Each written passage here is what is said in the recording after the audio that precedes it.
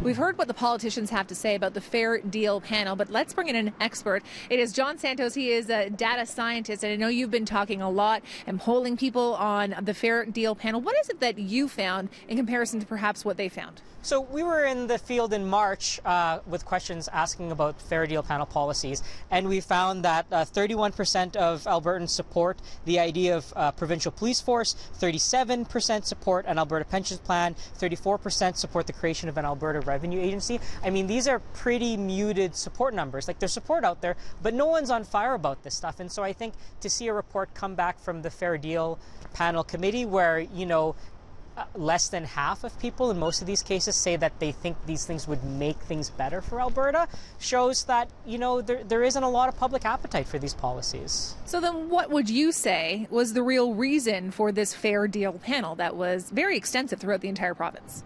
That's a really good question. I'm wondering that myself. There's been polling done by several companies that have in the past few years that have showed that people aren't on fire about this stuff. And so, I think some cynics might look at the government and say this is their attempt to both give angry Albertans a sort of pressure release valve to vent their frustrations, but also at the same time to sort of stoke that anger and be the political masters of it, and who can channel it into continued electoral support, political donations, and that sort of thing. And some might say that that's also what a referendum would do, because Kenny is now promising a 2021 referendum on the issue.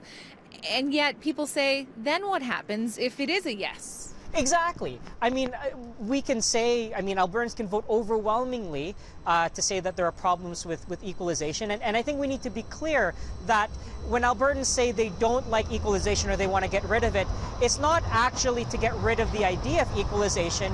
It's they're angry with how it's being implemented. But regardless, even if Albertans vote in overwhelming numbers that equalization is bad, then what? We can't get rid of it unilaterally. It requires a constitutional amendment. And for those of us who are old enough to remember Meech Lake and Charlottetown, or at least have read about it in the history books, we know that amending the Constitution is very, very difficult. Absolutely. Any last thoughts on the Fair Deal panel and maybe going ahead, what we're going to see about it?